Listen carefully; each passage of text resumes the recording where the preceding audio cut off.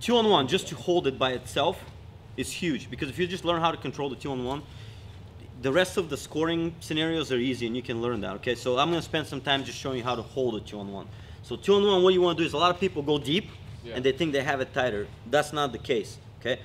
What you wanna do is not have your shoulder behind them. You wanna have your shoulder in front. Make sense? Yeah. So when you peel, you wanna have it shallow. You only wanna have your wrist here, up on the armpit. And then what I do is I pull him back and put my shoulder in. Make sense?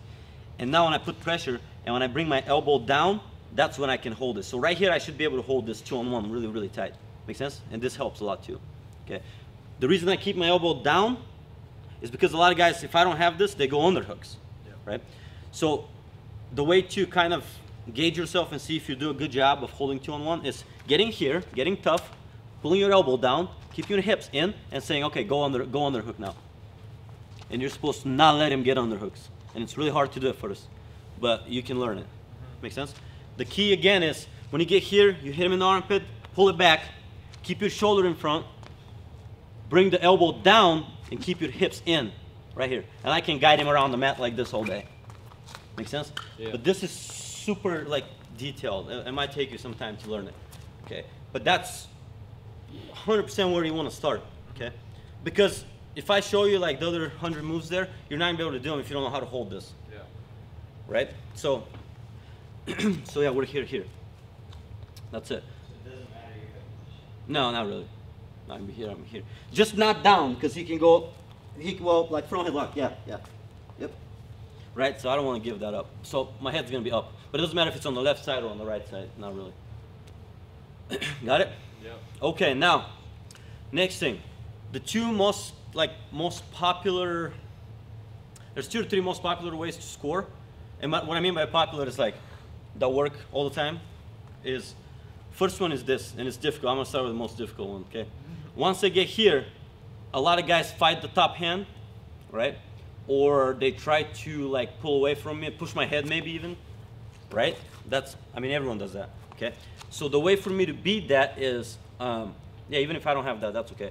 What I wanna do is, I wanna beat this arm with my knee. So watch what I do, I come here. Notice, I don't just come here and let him grab it. Well, he can, but just for right now, just stick with me. I'm here and I pull it in, see that? Okay, you see how I'm creating a bridge between this leg and him? Like my shoulder is on top of him. Yeah. Now I step and I push this down. Imagine this is like a knot down here. It's like a rope and a knot.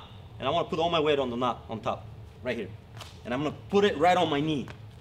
Okay? And now all I'm going to do is step a little bit, enough just to move this leg and then take it off the mat again. And it's going to keep getting a little bit heavier for him. How's it feel? Tight, heavy.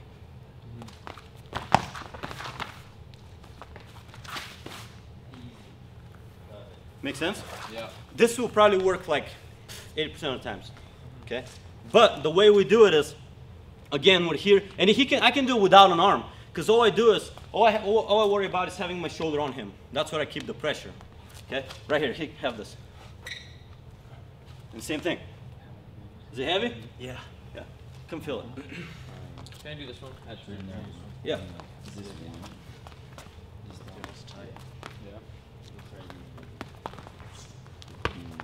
It's pretty heavy, right? Yeah. Okay. The key is, a lot of you guys will be tempted to go just sideways on the arm. You don't want to do that. You want to go forward.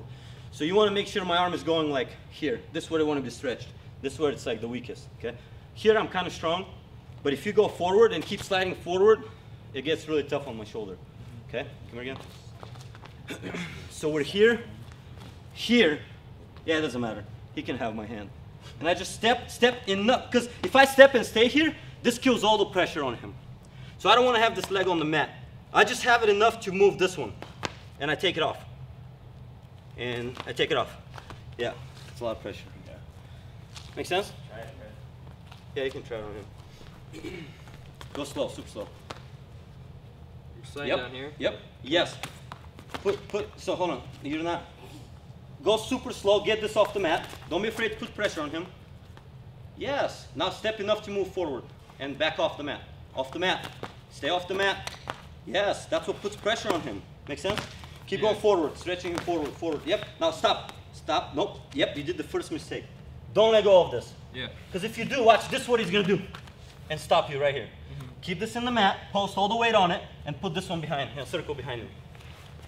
Yes. Like grabbing behind. Yeah. Make sense? Yeah. That's good. Feels tight. Sure on that.